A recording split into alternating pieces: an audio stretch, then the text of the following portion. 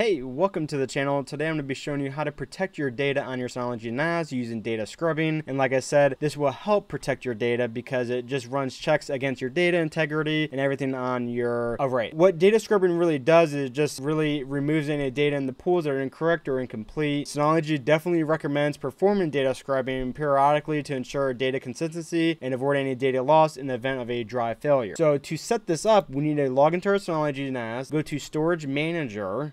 Once Storage Manager loads up here, let's go to our storage pool, then click on Schedule Data Scrubbing. Once you select that, then you need to enable data scrubbing schedule. Once you click on Enable, then you're going to select what pools you have. So if you just have one pool, just select the one pool, or multiple ones if you have. Now the default is every 6 months. I think that's usually pretty good. I think I usually do 3 months, but I'll just leave it at the default for 6 months because the fact that you have it enabled is great to begin with because you definitely want to have this enabled. And then go ahead and run now if it's never been enabled, or change it to 3 months. It's just your personal preference, but I'm gonna go ahead and save it here. Once this is optimizing my background task here, then I'm gonna go ahead and perform. That's why it's saying I'm unable to perform it because the pool is already doing something right now.